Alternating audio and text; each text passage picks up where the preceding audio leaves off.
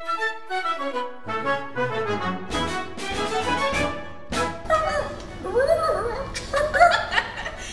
you want me to tell you a little bit about the character of Dorothy?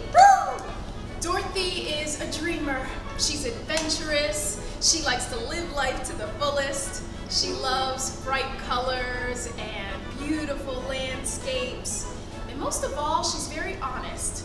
She likes to make sure that she's doing things that really live up to her morals. Oh yeah, so you want me to describe Emerald City to a colorblind dog? Okay. So when you go into Emerald City, you see these tall buildings, and even though you're colorblind, they're so bright and so vivacious that you can still tell it's different. It's not the same green you see like from the grass, or maybe green on my dress. It's a really big and bold bright green. It's so beautiful.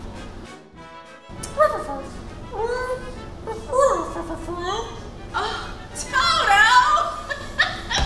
Yes, when I removed the silver slippers from the witch, her feet stink.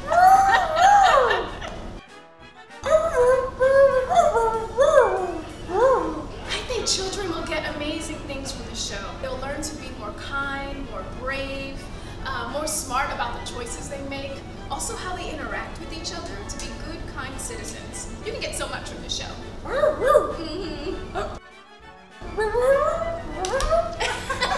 Yes, of course I'll let the audience pet you, each and every one of them. You're such a ham.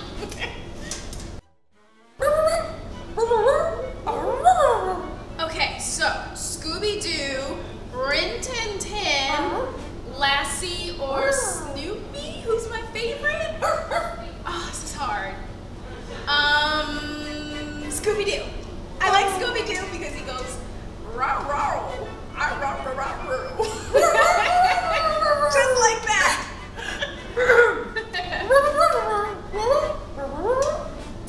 Oh, snack preference? Let's see. I like bacon.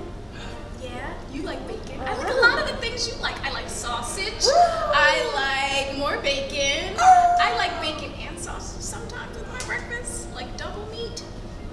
Peanut butter. I know you like peanut butter. Carrots, and then lots of natural dog treats. How are you eating